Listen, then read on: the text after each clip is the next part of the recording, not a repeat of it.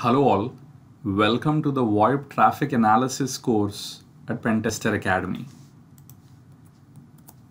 Now in this video, we will continue to investigate SIP over TLS and srtp traffic, but this time around we'll see how we can use tshark to go ahead and do the decryption. So let's jump right in. Now in the last video, we had already fed the SSL key setting inside Wireshark, and all the three PCAP files we have in here, which is the call to voicemail, conference call 3 parties, and normal call 2 parties, actually on the server side use the same private key. So we should pretty much be able to open any of these 3 PCAPs in Wireshark, and if we go ahead and apply a filter for SSL, you would actually see that SIP gets decrypted. So this is important. Keep in mind, because it's the same key, there's really no extra work to be done here. And you can look at SIP flows and all the other stuff which we've done before, right? So you could select this, you could get your flow sequence diagram, or you could click on play streams, and you could play streams as well, right? If it were able to show everything. Okay, the same is for normal call 2 parties as well.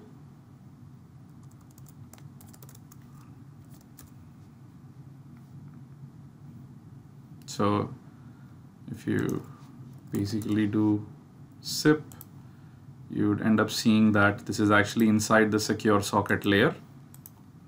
And you should once again be able to see SIP flows, should be able to look at RTP streams. So this is analyzing any one of the streams, and if you can play it, well, this will actually show up here.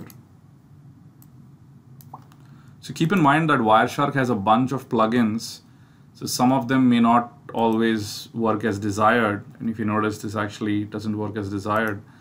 The good news is the PCAP to wave stuff which I've already shown you, that will actually work perfectly for cases where Wireshark itself is not able to handle it using its own plugins. Fantastic. The key thing though is once we recover the encryption key, everything else is exactly what we did before. So now, how do we actually do this decryption using tshark? So one of the important things to note is tshark will automatically pull in Wireshark settings.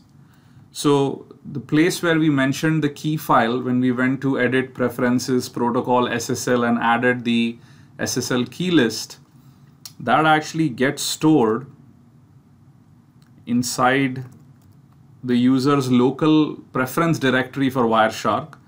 So if you go to .config Wireshark, you'll actually see that there is an SSL_keys file which is here. And if you look at that file, you would end up noticing that the file has the entry which we actually put in, right?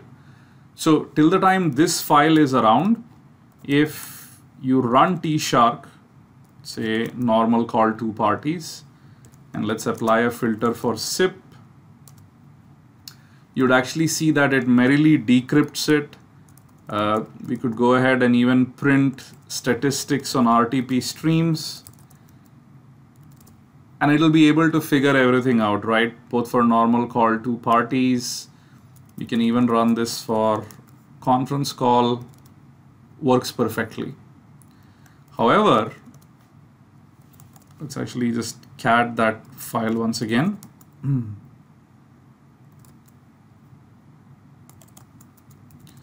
If we remove that file,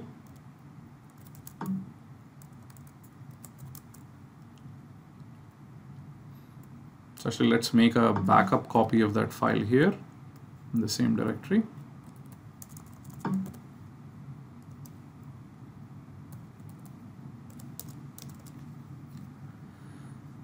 And we remove that file. And if you run the same tshark commands, they actually miserably fail, right? And the key reason really is that because right now there is no preferences and there is no way tshark can figure this out. So the way to solve this is by using tshark-g and picking up the current prefs specific to tshark. Let's actually do a grep over SSL. And we would find that the SSL keys list is an option here. So all we have to do is specify this option with the -o for option, ssl.keys_list, paste it here, and then copy out that line which we had in the file.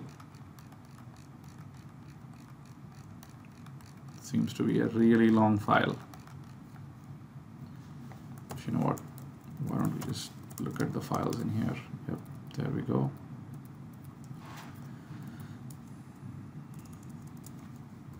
So ssl.keys_list. Then all we need to do is to take this line as is, paste it here, and then we can run our query, for example, filter for SIP, and there you go. Now all the decryption and everything works just like we wanted. So RTP streams, right? Fantastic. Let's actually do this for the